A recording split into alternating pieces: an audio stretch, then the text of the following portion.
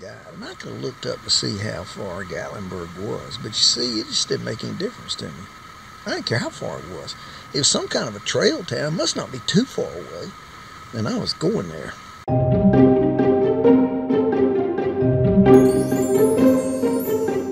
Okay, my name is Lucky, and I gave myself that name because I didn't want to risk somebody else giving me a name. And I'll tell you why. I heard this story about a hiker, a woman, and she wanted to get her trail name on the trail. So she started out, she didn't have no trail name.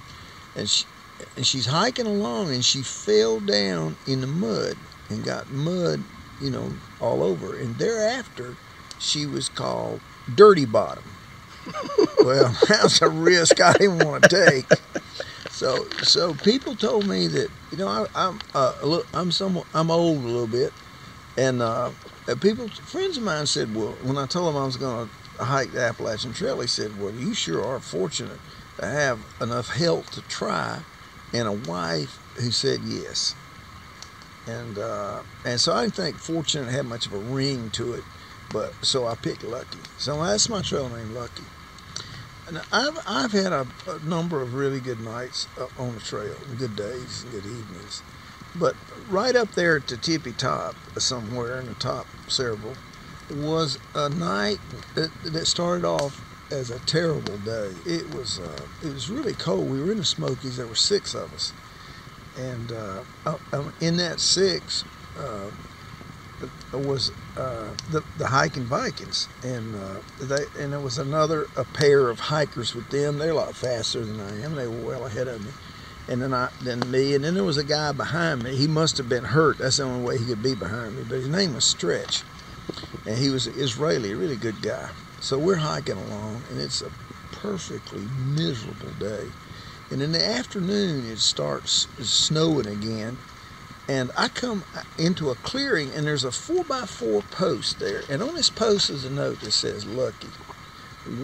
We decided, this is from the 4 people ahead of me, and we decided to go into Gatlinburg and get a motel and, get some hot food and a shower and whatnot and get out of this storm. We were all planning to go to a shelter that was appropriately named Ice Water Shelter. This is right before you get to Newfound Gap. Well, I wanted to go, and the note said, if you want to go, call this number. I dialed the number. I couldn't get anybody, but I left a message that I'll be at Newfound Gap, and I said an hour. I really think I'd be at an hour, but I wanted to make it as little time as I could. So I started hustling like crazy trying to get to Newfound Gap, and I did get there in about an hour and 10 minutes. There was no one there. And you think, well, I guess outsiders might think, well, friends should have waited on me. No, they shouldn't. They should get the first shuttle they can get and get into town. Thru-hikers, they don't stand around and wait on each other. I mean, they just don't. I mean, they're all going. If you did that, you'd never get to Mount Katahdin. You just wouldn't get there. You just don't wait around, period. So, but I already had this on my mind now for an hour. And whether they're there or not, I'm going to ride into town with them. While I even see them in town, I'm going to Gatlinburg. Now I've got a book on me. I had an electronic copy of AWL's guide, and I could have looked up to see how far Gatlinburg was. But you see, it just didn't make any difference to me. I didn't care how far it was. It was some kind of a trail town. It must not be too far away. And I was going there. So I thought, the people that can really get rides, of course, are, to get right down to it, are attractive women. They're the ones that really get to ride. And I'm not a woman and nor attractive, but I thought I could get a ride because if they didn't give me a ride, I might freeze to death. I mean, it was a terrible storm. So I started walking down the highway, and I'd practiced a lot about hiking before I went on a trail, and I'd hiked a lot on smooth surfaces. And I figured I could hike. I figured I could hike 3.5 miles an hour on that surface. And so it was early in the afternoon. It was like, 4 o'clock maybe. And I had 2.5 hours before dark. And how far could that town be? Now, I'm going to Gatlinburg. And I'll get a ride too. Well, I walk, 15 minutes go by, 30. There's no cars. There's no cars coming There's no cars going. And the reason is this storm is so bad, the government has closed the road. There ain't no cars. I'm going to have to walk to Gatlinburg. Well, okay, fine. We'll just walk to Gatlinburg. So I kept walking and walking and walking. And finally, here comes a car up the road. And it's one of those,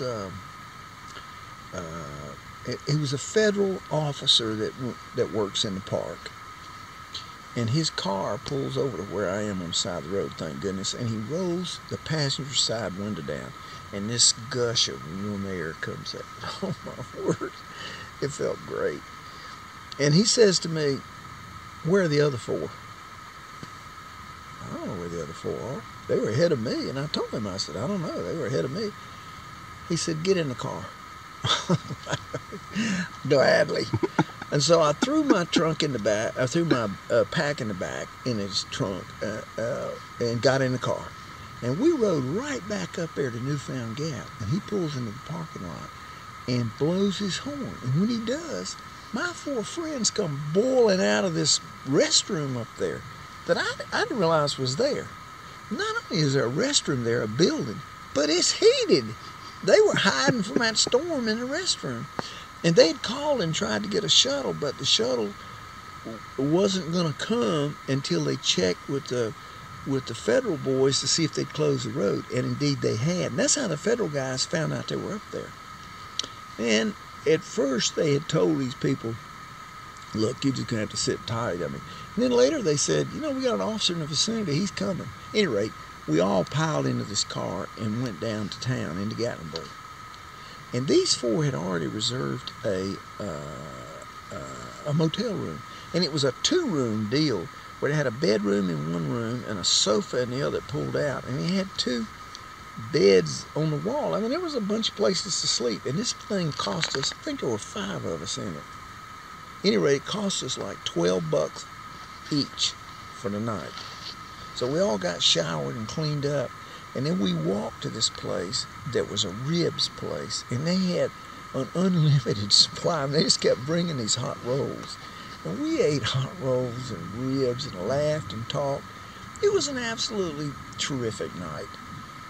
And I think about it every once in a while. This is one of the things about hiking the trail that is the best part. And that is you just never know how a day's going to end.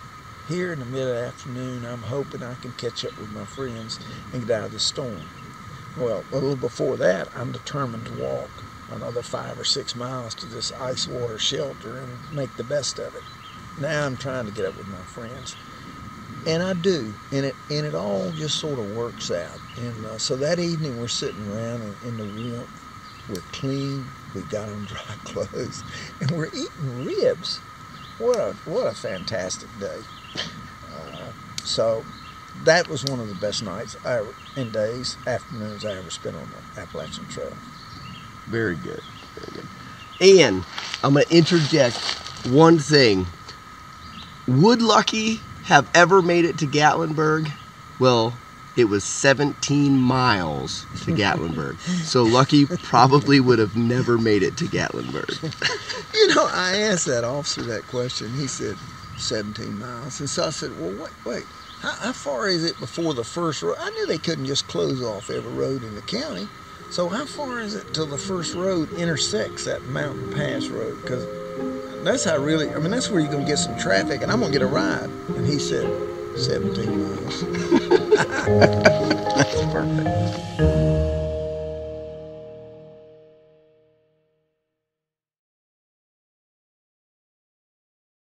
I like it, I dig it, I want more of it.